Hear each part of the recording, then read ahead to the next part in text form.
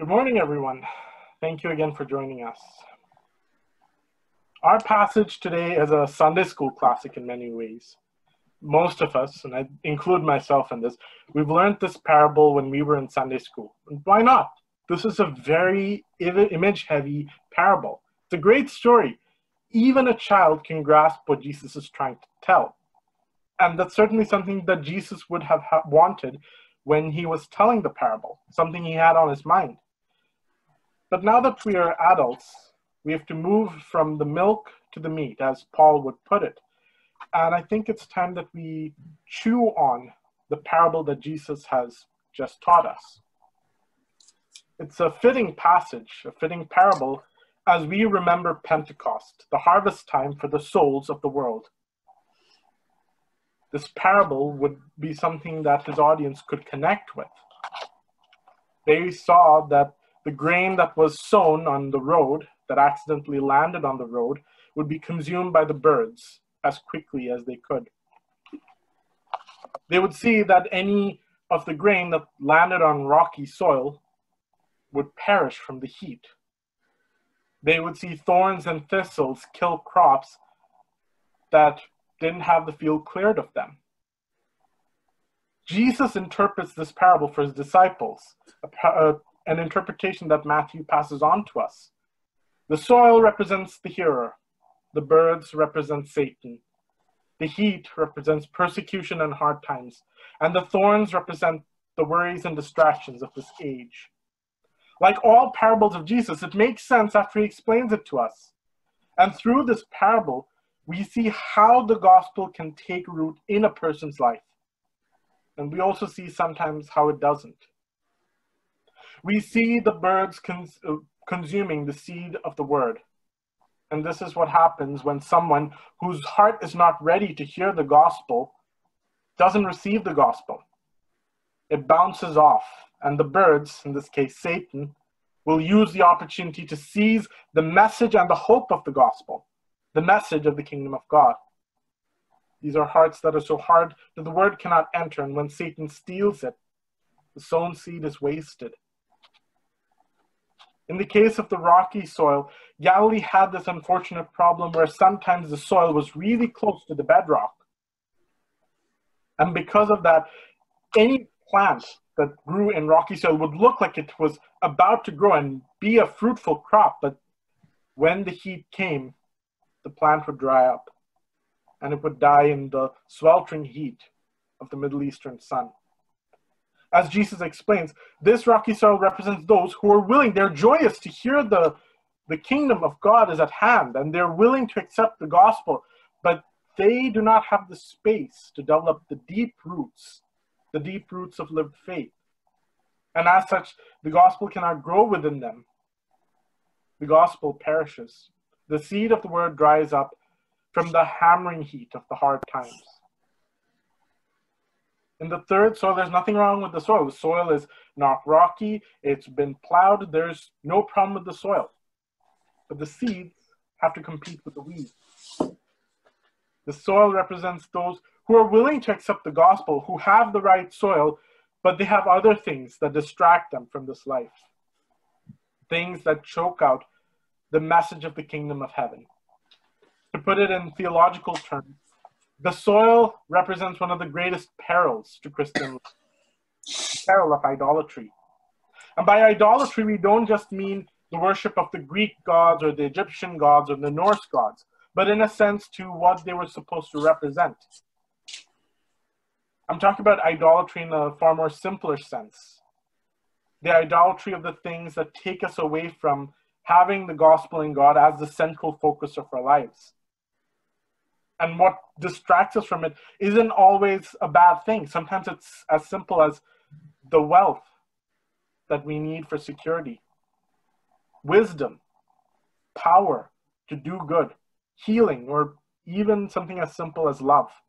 These things are good in and of themselves, and they're important things to be pursued. But when they don't have their right place, when they take the place of God, to use a phrase from Tim Keller, when they are our counterfeit God, they take a twisted form and they become the distractions in our lives, and they choke out the seed that's in us, that's trying to grow in this fertile soil. Jesus tells the disciples about these different types of people in the parable. But if we meditate on the passage, if we think on it, if we chew on it, we realize that it's not just limited to different types of people.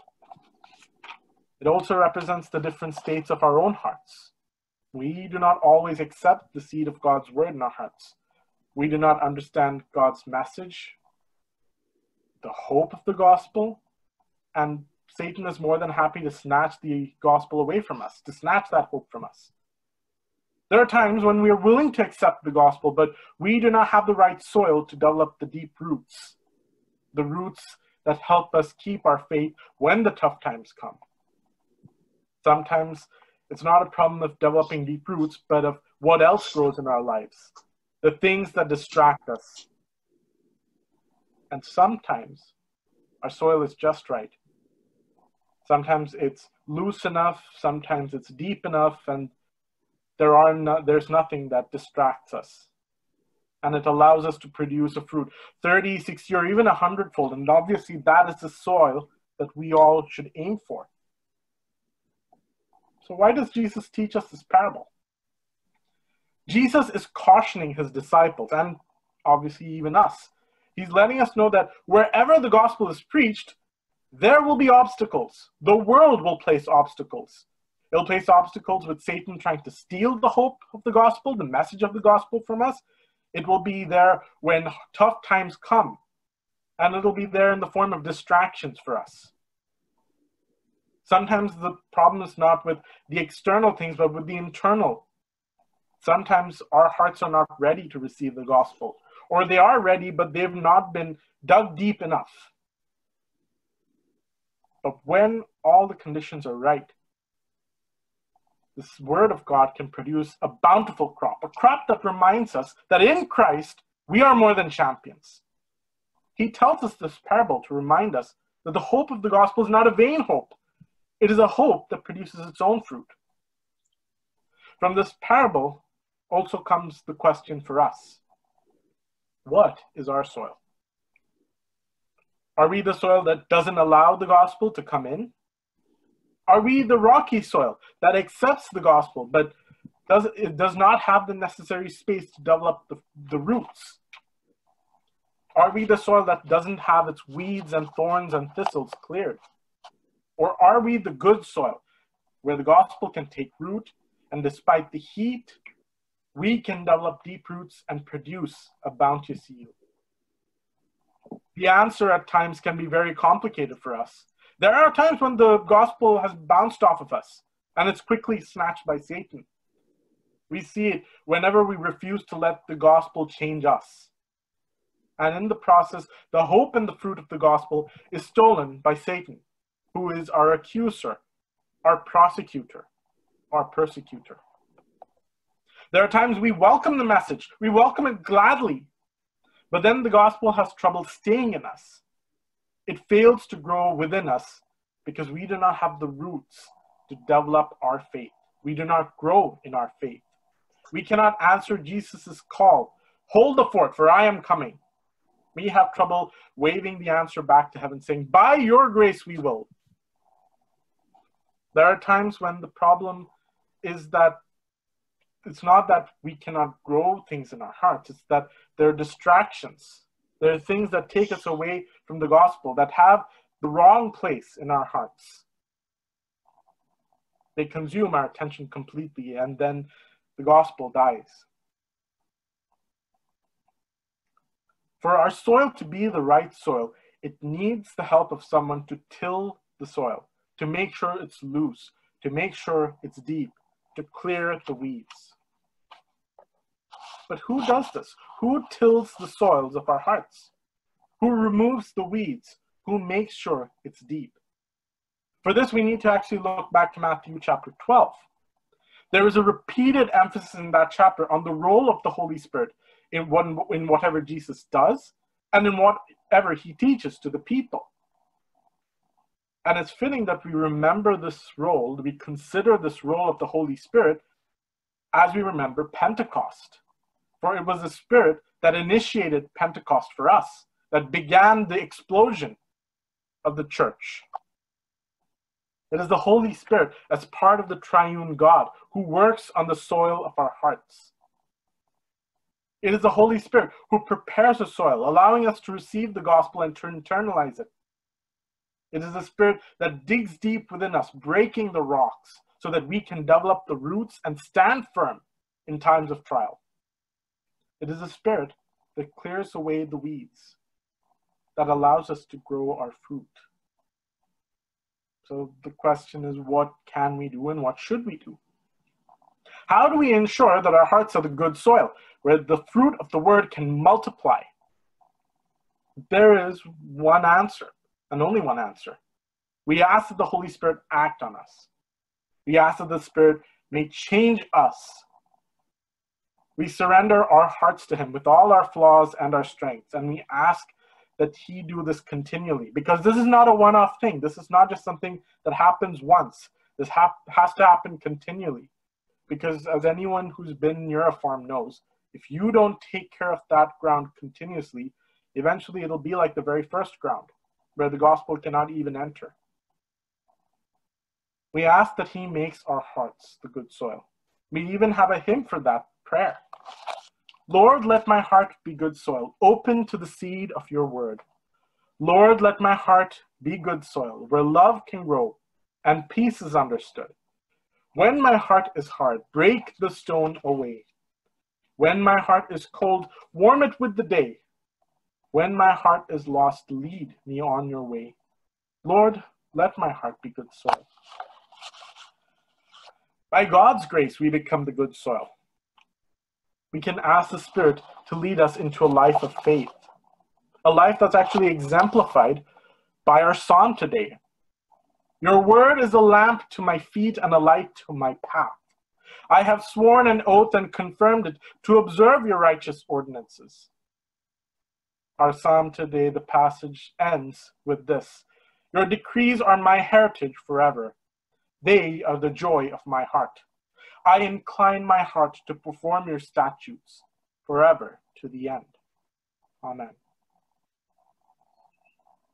This prayer is what the life of faith looks like when it's lived out. When we follow God's words and His commandments out of love for Him, out of a joy for wanting to do what pleases Him. It is a life that's guided by His word, the light for us, in our thoughts, in our actions, in all that we do. It's a life that's guided through prayer. It's a life that's exemplified through praise and worship. It's a life that is tested through fasting. It is a life that gives through charitable giving. We live this life by walking as Jesus taught us to walk. A life where we reflect the gospel. A life that's filled with the fruit of the Spirit. A life that is full of love, joy, peace, patience, kindness, goodness, faithfulness, humility, and self-control. This is a life against which there is no law. By God's grace, we grow the seed of the word into a crop that yields 1,000 times even. It's by God's grace that we can then tell everyone else about the good news. As that old Christmas hymn says, go tell it on the mountain that Jesus Christ is born. And in the same way, we can go and tell others. The kingdom of God is at hand. Rejoice. Rejoice.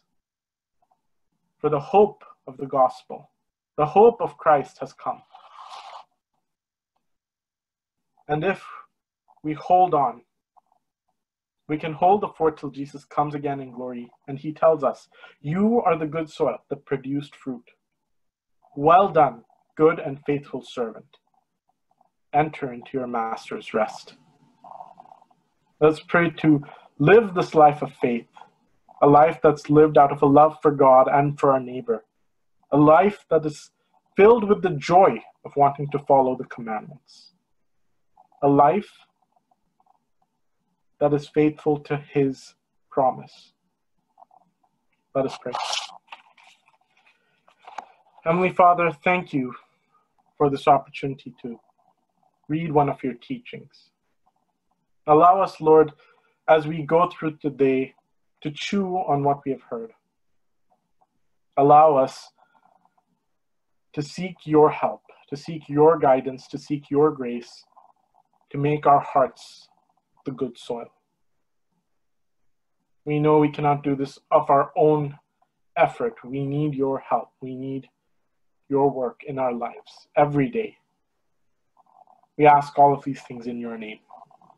Amen.